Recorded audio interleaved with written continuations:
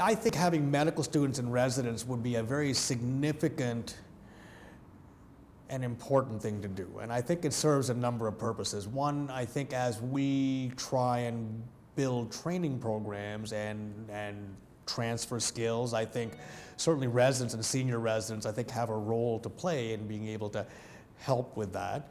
And I think, even a resident that's training here in urology or general surgery, who goes and does a rotation overseas, I think there's real value in that, even if they don't want to ever go and work in a global health environment again. And I think what it does is it teaches you to think and make decisions without necessarily having to be, in terms of being out of your comfort zone. And so I think sometimes being exposed to what people can manage, what people can live with, making decisions that you may not necessarily make here, but because you don't have the piece of equipment you normally would, you may choose to treat something conservatively. So this idea of reinforcing this concept of avoiding harm, I think it actually is a good exercise to go through. I think what you realize when you go through medicine and surgery is you'll never see everything. There's always something new you're going to see, and even here there's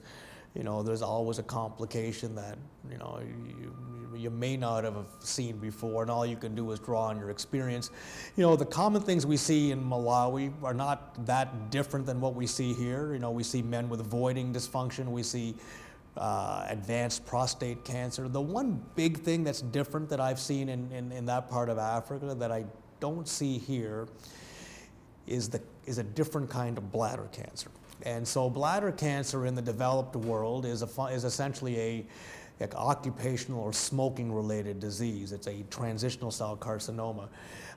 And in that part of the world, it is really a complication of infectious disease. It's really a complication of schistosomiasis, which is a parasite, as we know, and is endemic in that part of the world. And so with squamous cell carcinoma, which is something that I may have seen once or twice, a few times over the years in 22 years of practice here, and is usually due to other forms of chronic inflammation.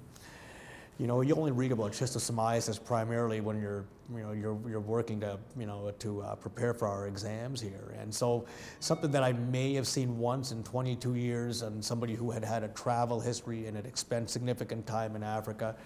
My first trip to Malawi in June of a couple of years ago when I was there was I think I saw probably 8 schistosomiasis bladder cancer patients in a 2-week span, and so that's eye-opening at many levels, right? It's a completely different disease process, but it speaks to really a public health issue, right? So even though the impact is and the consequence is surgical, it is rooted in the fundamental issue is how do you address that at a public health level, right? In terms of prevention and if you're and finding these people, how do you implement praziquantel appropriately as a prophylactic dose?